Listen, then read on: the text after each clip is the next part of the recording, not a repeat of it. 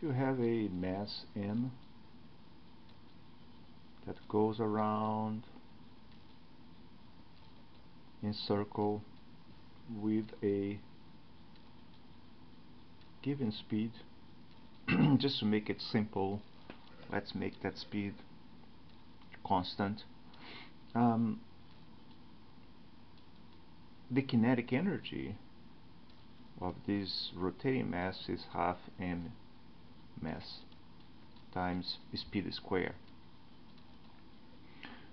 But we can also say, based on the fact that since the motion is circular and uniform, that the speed is equal to omega, and omega is the angular velocity times r.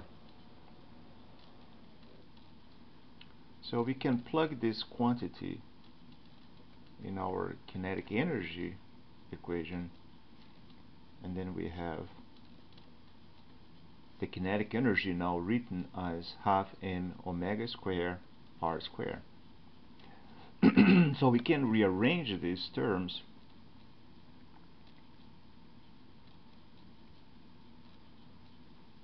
this way, and we can define a quantity I, moment of inertia, given by the product of mass times distance to the center of rotation to the square, and kinetic energy of a rotating body can be written as half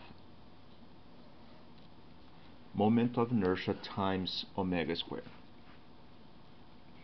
Now, in physics 2a, we don't expand and we don't demonstrate what would be the kinetic energy, not of a rotating mass, but the kinetic energy of a rotating disk. Imagine you don't have a mass, but you have a disk, like a coin that is rotating around a center of rotation. So if you imagine this coin divided in several little pieces of masses, right? Each one of them rotating with their own speed, and again the speed of these little masses will depend on where they are in respect to the center of rotation. We can determine, and we can use in fact calculus to demonstrate the kinetic energy of a rotating disk is half I moment of inertia of this disk that we don't calculate in physics 2a times omega squared. Every single mass will have the same omega. So the question then lies in determining the moment of inertia. So in other words, any rotating body, it could be a disk, could be a sphere, could be a dumbbell, anything that rotates, its kinetic energy is given by this expression, okay? Half moment of inertia times the square of its angular velocity. So this is very powerful because we can apply this information to calculate all kind of things, like if you have a sphere that goes down, if you have a sphere that goes down a slope of a given angle, right? So you have a sphere going down, and that sphere has a mass m. So we can divide this kinetic motion, we can divide this slowing down motion in two components. One component is the one given by a mass m that goes down this slope itself, and the kinetic energy of this mass is half m times the velocity square of its center of mass.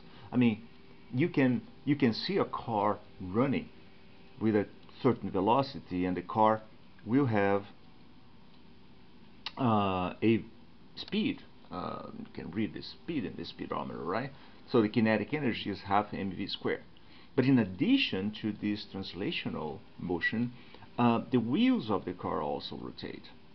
In my example of a ball that rolls down the slope, the ball has its translational kinetic energy, but also has rotation. The ball rotates as it uh, goes down, unless it's slipping. So pretend it's not slipping. So in this case, the total kinetic energy of this rotating body will be given by the kinetic energy of the rotating sphere plus the kinetic energy that exists by the simple fact the sphere rotates, right? So you have one component that is just the translational motion, and you have a second component that is given by rotation. And so the total kinetic energy of this rotating and moving system is given by half m v square plus half moment of inertia of, in my example, a sphere times omega squared. And certainly both v, the speed, can be related to the omega, the angular velocity, by the expression v is equal omega r, where r is the radius of my sphere. Now, in your book, there is a table that provides moment of inertia of several different types of bodies, of a cylinder, or so we have a cylinder, another body is a disc, or you have a disc that is hollow, you have a sphere that is hollow. So each object has its own moment of inertia, and you should use those formulas in order to solve problems. Okay. Another aspect of this theory that I would like to emphasize is the relation between torque, moment of inertia, and quantities related to rotation, such as omega, which is angular velocity, alpha, which is angular acceleration, which we studied in previous chapter. So as an example, let's take, for instance, the situation as we had before of a mass m that rotates with a certain speed, and and this mass is rotating because it has a string connected to it. Can you picture that? And this spring has a tension. Okay. So if this is the only situation happening, what is the torque of forces that happen to be existing in this situation with respect to the center of rotation? Well, as we studied before, if the mass m, just make it the problem kind of treatable here. Imagine this is happening as the string connects to a mass that goes around a table with a constant velocity, meaning there is no friction acting on it. Your mass has also a weight, and because it's sitting on a table, it has a normal force, acting on it, right? And these two forces, the weight and normal force, cancels out, and you are left only with the tension force, that is the one providing the centripetal acceleration to the system. So when you ask what is the net torque, remember we studied in class the conditions of equilibrium in a system is the one in which the net torque, the total torque of all forces, must be zero. So the net torque in this situation is zero if the speed is constant. If the speed is constant, it means the net force of this ball sitting on a table that goes with a constant speed around center of rotation is such that normal cancels with gravity. The only force acting is tension, so the torque is zero because tension times the lever arm, in this case that's zero. Remember, the force is passing through the center of rotation, so zero times the tension force, then we have a torque that is zero. There is no torque in the system. Now let's change a little bit the problem, and just for consideration, the sake of consideration, let's pretend there is a force now that is pulling. Let me put in this force with a different color. There is a force now that is pulling the mass forward. So imagine this new force is like a motor, right? It's like a motor. So this motor is giving momentum to this mass, so the speed of the mass changes all the time. Now, what is the net torque in this system now? Well, the net torque, the new torque, is the torque of all forces, torque of all forces that happen to be acting on the systems. And we saw that in this case the torque of the normal force is equal to the torque of the weight of that little mass, and is equal to the torque of tension force. They are all zero except the torque of this new force F.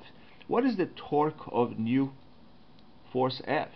Well, the torque is given by the product of the force itself by the lever arm. Let me write this, or let's draw this circle with a different perspective. This is the force F that happens to be act on a mass M, right here, right? The force F acting on a mass M, and the radius is here given. So the torque is given by the product of the force times the lever arm, R, times force. Okay? But according to Newton's law, the force is proportional to the acceleration, the linear acceleration of that body. In linear acceleration, ma. And we also studied, so the total torque is the torque of force F, and we studied that acceleration, the linear acceleration, is equal to alpha r. So there are three basic equations relating angular to linear acceleration, like if you have a circle and if you have an angle theta, and this is an arc S, S is equal theta times the radius, and the linear speed is equal to the angular acceleration times r, and the linear acceleration is equal to angular acceleration times r. So what I did here was replacing the linear acceleration by angular acceleration, which means the torque, total torque, which is the torque of all these 1, 2, 3 forces acting on the mass, is in fact given by R times M times alpha times R, and I will rewrite this way. But what is mr squared? mr squared, as we saw in the previous slide, or the previous whiteboard, is moment of inertia. So which means in a rotating body, at least in this type of example of a rotating mass, the total torque is equal to moment of inertia of that object times the angular acceleration. So this is very important and crucial equation will help us to solve all kind of problems involving motion that has acceleration. Okay, and that is the torque of all forces acting on a body and responsible for giving that body rotation is equal to the moment of inertia of that body times the angular acceleration that body has. Okay, so let's see how this play out in a problem.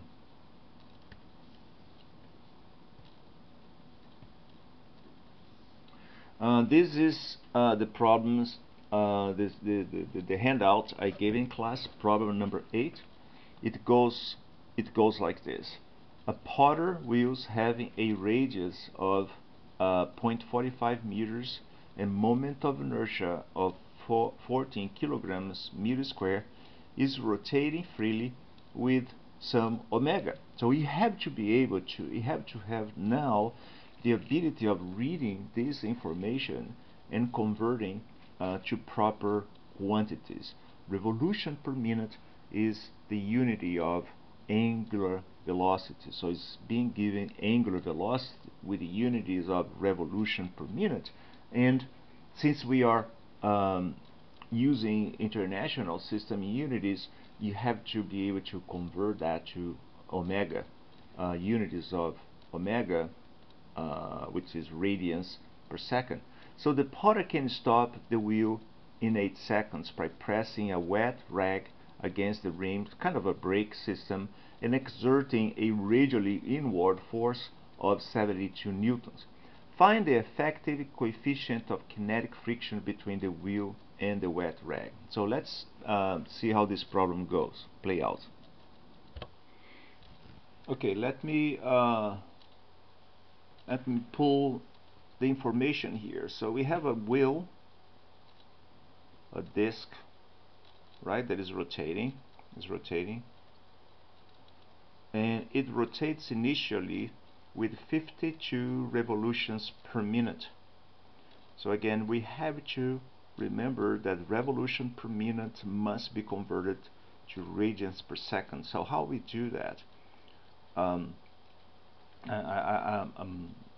doing down here, but let's first put out all the given information. So the radius is given, so we have the radius there, right? The radius is given. R is 0.45 meters, so R 0.45 meters. Okay, good. Now the moment of inertia is given, so which is good. We don't need to calculate that. We don't need to go to the table. Moment of inertia is already given, so I is 14 kilograms meter square. So it's already given. Okay, and it says that once you take, for instance, a dump cloth, and then you press it against the rotating wheel, it's like a brake, right? So you press against with a force of 72 newtons, right? Here's another way of saying, you press with that force of 72 newtons, the wheel stops. Why is that? Well, because once you stop, there will be a friction exerted by the contact between the damped cloth with the wheel itself. So the wheel is rotating in this direction down here, so going down. Therefore, the frictional force is the one against the direction of motion. It should be, in fact, perpendicular to that. So it's kind of the problems we did before of normal force and a block that moves in a horizontal surface, and you have a normal force exert on it, and the friction force in this case is kinetic. You have motion, so the friction force is equal to a coefficient of kinetic friction times the force that is being exerted in producing this friction. In this case, it is 72 newtons, right? Oh, I don't know, I did something funny here with my stylus. 72 newtons. So you want to find this quantity here. We want to find find the effective coefficient of kinetic friction. Coefficient of kinetic friction is this baby down here. Okay, so this is what our task. So how do we solve for that? Well, first, remember this handy-dandy equation that I mentioned? Torque, the torque of all forces acting, external forces acting on a system that rotates, is equal to the moment of inertia of that system times the angular acceleration. Okay, so which forces are acting and doing torque? It's not this external force, because this external forces act radial to the wheel. So radial means its direction, its line of action passes through the center of rotation, right? And therefore the torque of this external 72 newtons force is 0, right? So the only force effectively doing any torque is the force of friction. So frictional force times the radius, frictional force times the radius is equal to moment of inertia times the angular acceleration.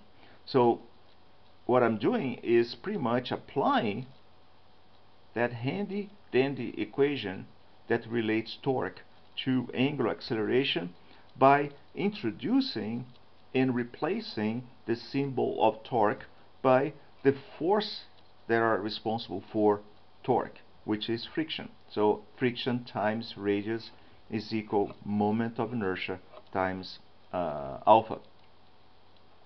Now look at this. Moment of inertia is given 40 kilograms per meter square. The radius I have is 0.45 meters.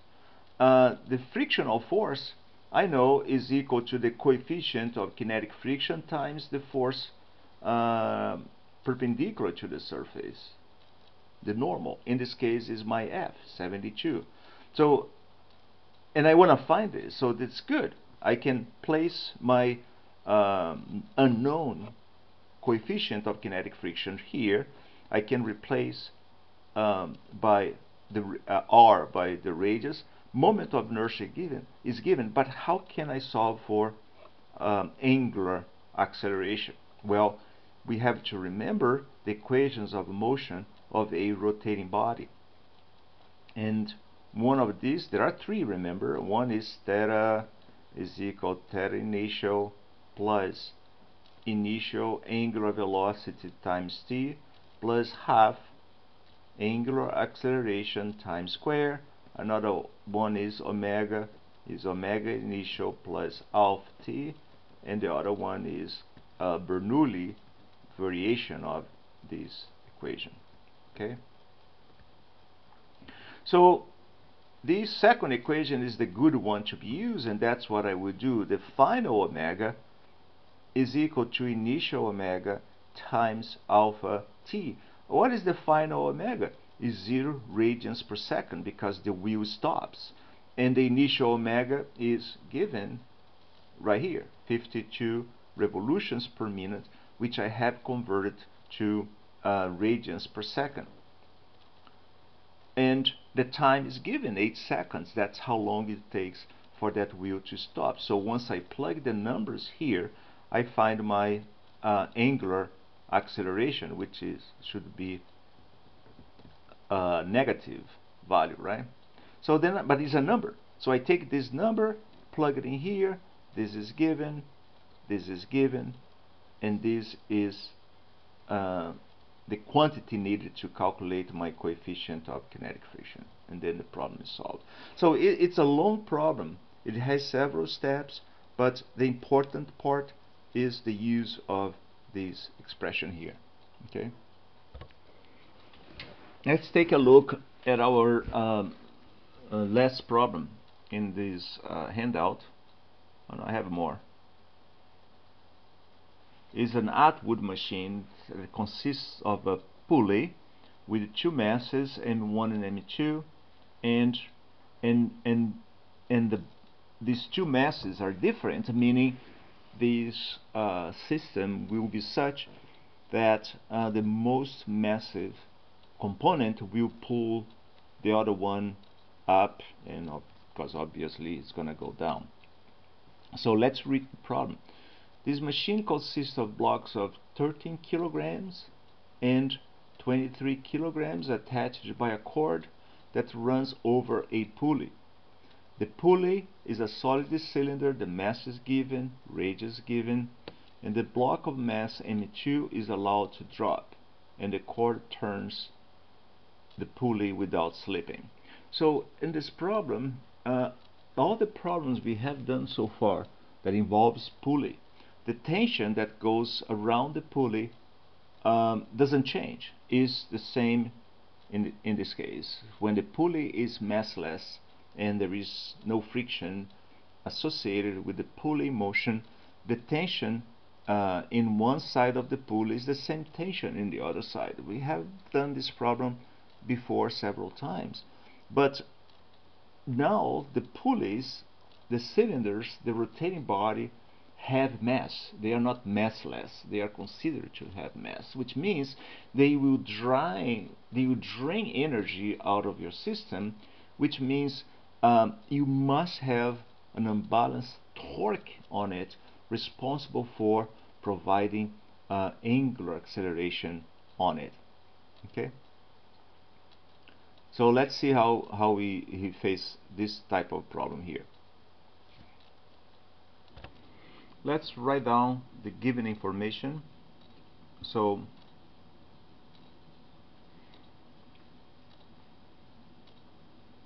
this is mass M2, this is mass M1, right? Now, when we write the forces that happen to be acting on the pulley itself, so of course the pulley is suspended somehow, but both M1 and M2 exert a downward force on the pulley. So at the pulley level, which means if we want to just look at forces acting on the pulley, those are the two forces, tension 1 and tension 2, downward and downward. In fact, my representation here is not ideal. The reason is the tension number 2 should be bigger than the tension number 1, right? Why? Well, because M2 is bigger. It should be something like that. Okay, so, and I don't need this mass right here. Okay. Alright, so M1, M2 23 kilograms, that's why the tension is bigger, right? So we have an imbalanced forces, and that thing is going to fall down. So how can we treat this problem? So using the dynamics of motion, so put aside that somehow in solving this problem, we are going to use this torque of all forces responsible for giving rotation in the system is equal to the moment of inertia of that system times angular acceleration alpha. This is a crucial, handy-dandy, all-stars type of equation. Okay. So, and how do we find the acceleration of this system? How do we get acceleration? Well, if you want to tackle acceleration,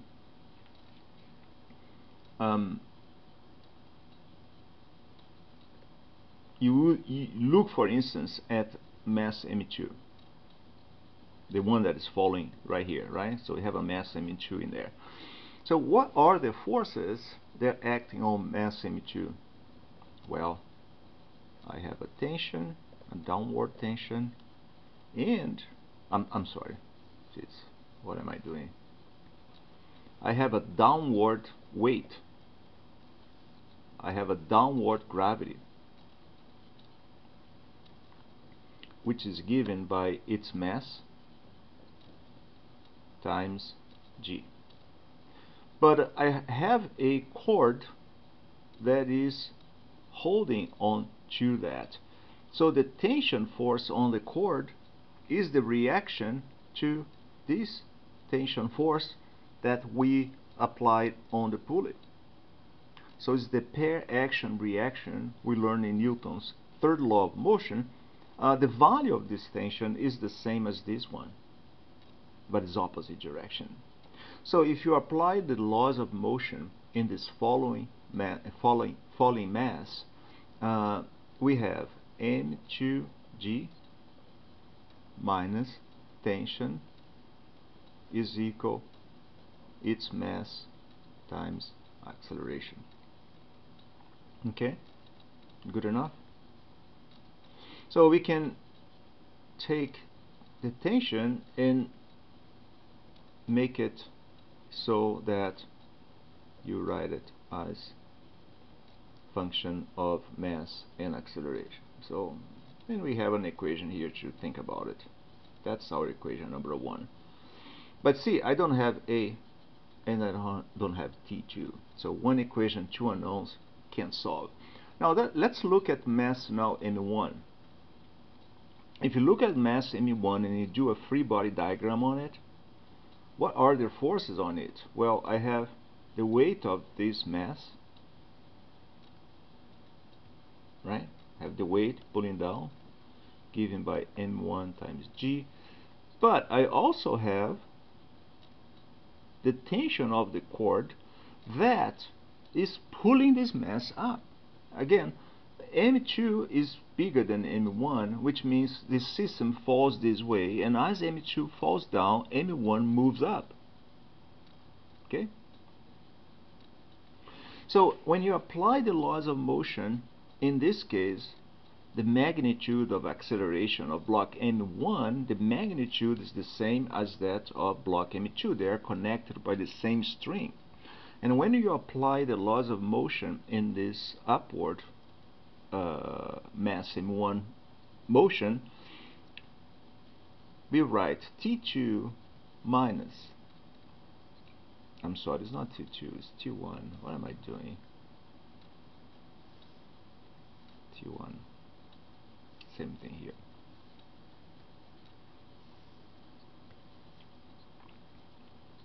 T1 minus M1G is equal M1A. This is Newton's second law of motion, so I can write T1 as a function of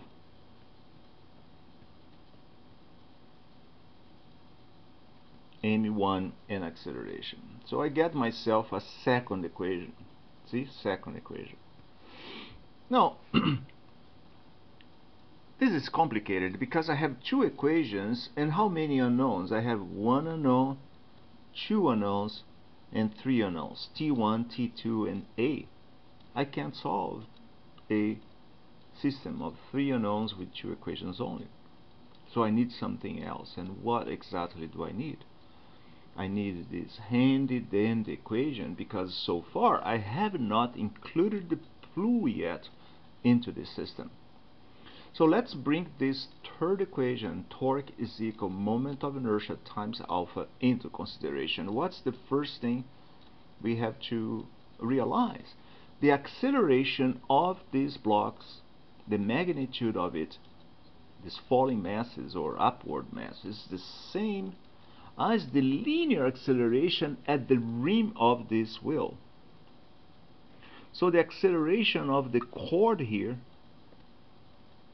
that's the linear acceleration, or the tangent acceleration, is equal to or is related to the angular acceleration by the following expression: A is equal alpha r.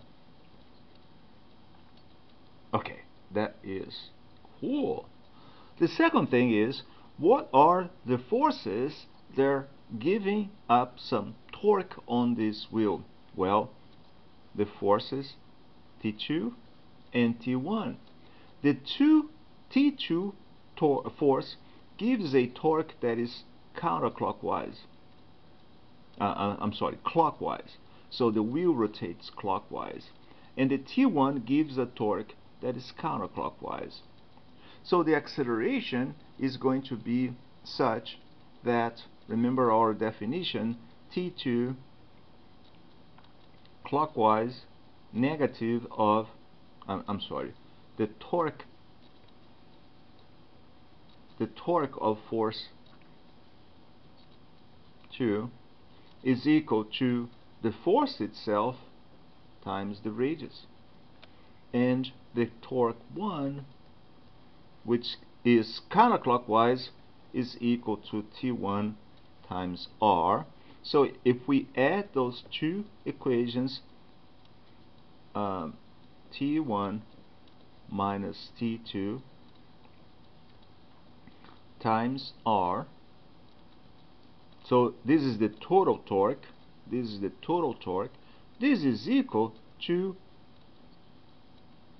alpha, moment of inertia, times alpha, which is equal to, if you look at this equation, alpha is equal A over R. And here is our third equation. Our third equation relates T1, T2, R, which is given, and moment of inertia and acceleration. So we have three equations and three unknowns to solve. So what is the moment of inertia? You go to your book. Let's try to find it in the book. So you have to go to the book. Sorry. Let me put a pause for it. So in your book, in the page 257, you have examples of bodies in which the moment of inertia is given. So for a cylinder or a disc, the equation of a moment of inertia is half mr squared. R is the radius of your cylinder. So going back to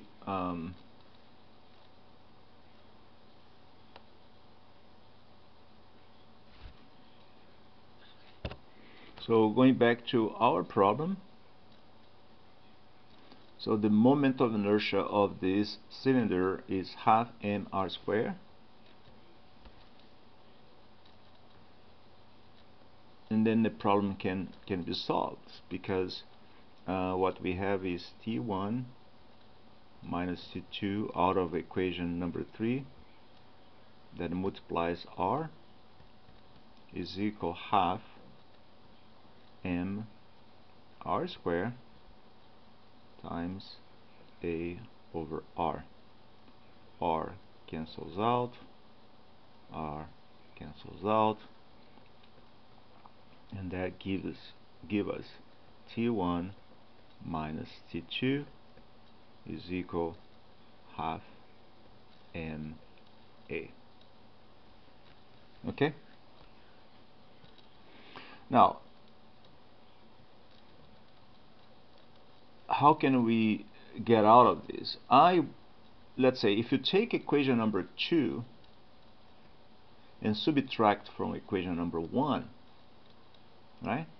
Then we have T1 minus T2 is equal M1G minus M2G, which is a number, plus M1A minus M2A that relies on A, and this is equal half mass of the pulley times A, according to this equation. So if I subtract equation number 2, equation number 1, I can solve for A, the acceleration. And once I have acceleration, I can find the tension, and I can find tension 1 and tension 2. Okay? And the last problem I would like to comment is number 12. We have a solid uniform disk. The radius is given, the mass is given, rolls down a ramp, the length is given, then makes an angle of 18 degrees with the horizontal. Find the speed of the disk's center of mass when it reaches the bottom of the ramp, and find the angular speed of the disk at the bottom of the ramp. So this is a problem that we can solve using the dynamics of motion as we have learned, but we can also use conservation of energy. So I will use the two approaches. Any approach is basically good. Any approach will do it. Let's take the first approach, and that is you have a ramp. In fact, let me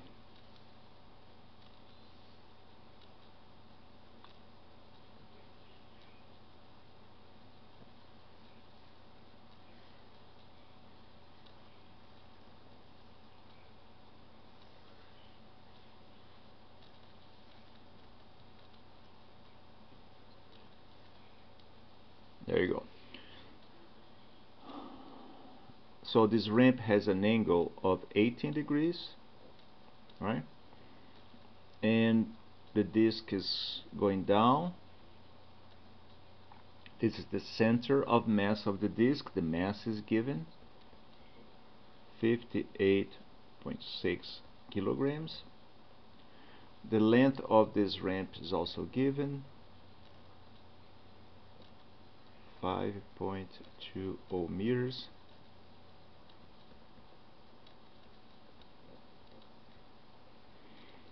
Angle 18 degrees, and the disc starts from rest at the top of the ramp. Find the speed of the disc down there.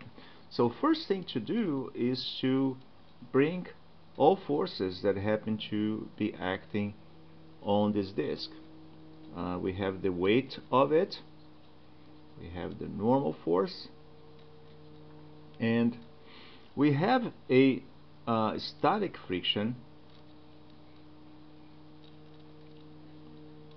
It's not kinetic friction, it's static, because the point of contact between the disc and the ramp is such that it's not slipping. If it slipped, it would be kinetic, but it's not moving with respect to the incline surface. And because it doesn't move, it provides a rotational torque given by Fs, the static friction.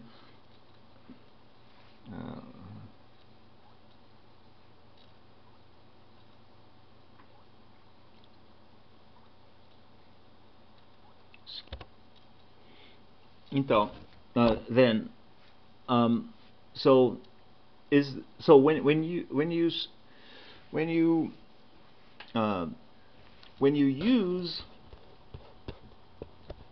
use the laws of motion to solve for this problem, and again, what is being asked? We want to find, in this case, what is the speed of the disc as it arrived to the bottom part. So basically, you have some object moving. So altogether, this object has some acceleration, right? Has some acceleration, and what are the forces acting on this body? So I have the frictional force right here, I have the weight, and I have the normal force. I have three forces on it. So what we learn in Newton's law of motion, sum of all forces equal mass of the body. Oh, let me use the proper symbol. Is equal to mass of the body times acceleration. Okay, that's the first thing that comes to our mind. The other thing is there is a length upon which this body moves, and we know the initial speed, the speed the mass is released, is 0 meters per second, and what we want to find is the final speed. What is the final speed of this rolling block? We don't know, but we know the equations of motion. Final velocity is equal initial velocity plus at. I mean, if I knew I have the initial, I want to find the final, but I don't have the acceleration and the time I don't know. Another equation of motion that might come handy is final velocity square initial velocity square plus 2 times acceleration times the length in which this system got to be moving, and I have that. It's 5.20 meters. So if I happen to know acceleration, since I know L, since I know initial velocity, which is 0, I can solve for the final speed. So let's try to determine the acceleration using the laws of motion. So which equations we have to consider? One is, I have a rotating body, I have a disk that rolls down the ramp, which means somehow I have to use this handy-dandy equation, torque of all forces that happen to be responsible for the rotating cylinder is equal to moment of inertia of that cylinder times the angular acceleration of it. Okay, and I also know that the linear acceleration is equal to angular acceleration times the radius. So I have to play my cards and use that properly. Since I want to solve for linear acceleration, I'm going to write this equation here in a different way. Torque is equal moment of inertia times angular acceleration, which is A over R. And since my cylinder has a tabulated moment of inertia, I will use that expression, right? Half mr squared, which we can take out of the book, times A over R. Cancel, cancel. Then I have this handy-dandy equation. Torque is equal half mr times A. Okay.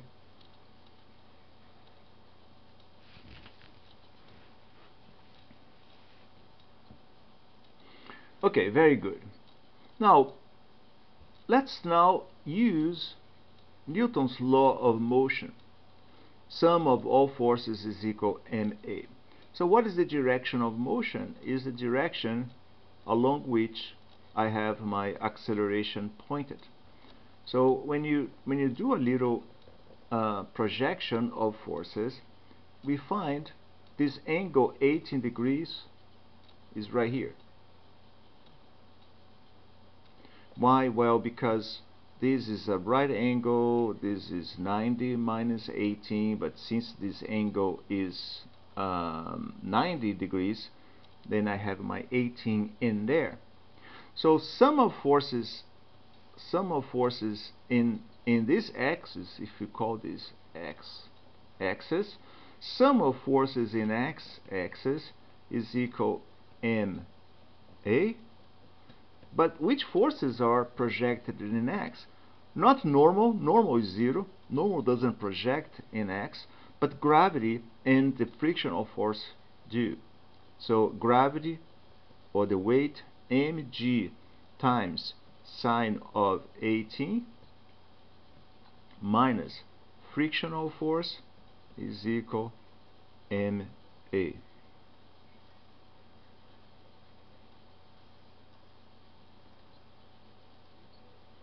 There you go.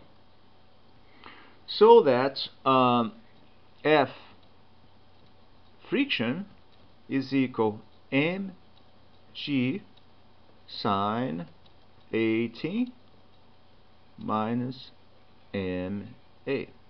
So I have a frictional static force that is given by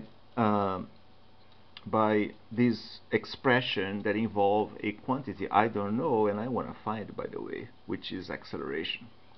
Now remember this equation, torque is equal I times moment angular acceleration.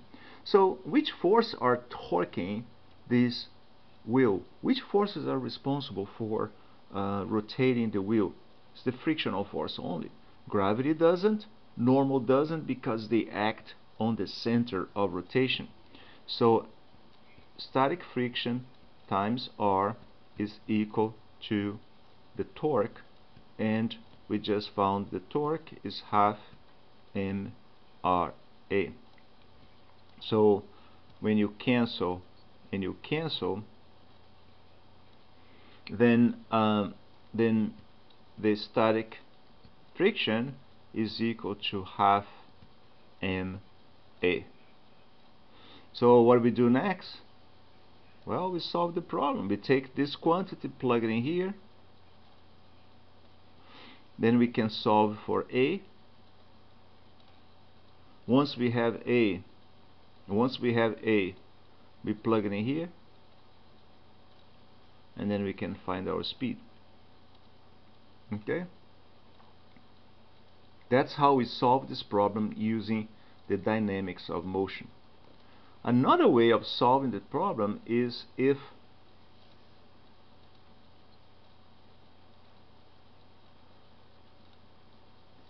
use conservation of energy. I was trying to see if I can open another page here.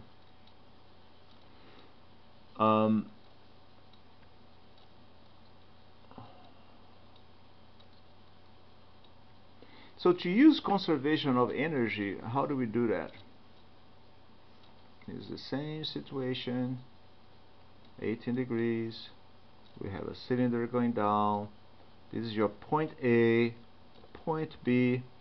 How can we use conservation of energy to find the speed? What do? Well, problems involving conservation of energy, we go down the list of energy we have available.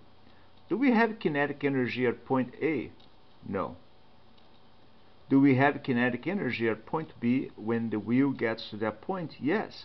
We have translational kinetic energy given by half mv squared, but we also have the rotational kinetic energy we just learned in the previous slide, given by half I omega squared. Remember, it's a rotating cylinder.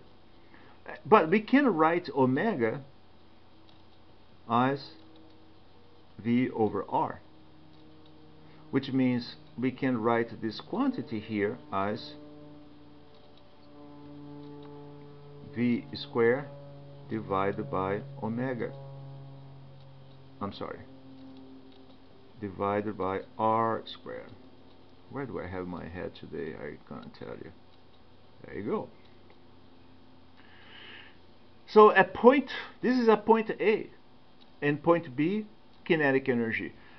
How about potential energy? Do we have gravitational potential energy? Well, at point A I do, and that is given by mg times the vertical displacement, d, or h. And the vertical displacement is L sine of 18. And what is the gravitational potential energy at point B? 0. See, the other problem we did so many steps, but this problem we can solve in a very simple and elegant way. mgl sine 18, which is the total energy that is stored at point A, is equal to the total energy of the system at point B, and that depends on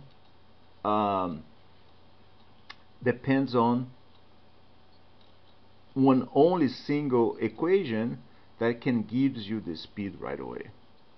See that? Because we have m. In fact, m is going to cancel out once you replace moment of inertia by this expression, right? And then you're going to cancel that out. Good enough? Alright, email me if you have more questions regarding this chapter, and I will give you a lab break this week, so on report, so no need of a lab report this week. See you Monday.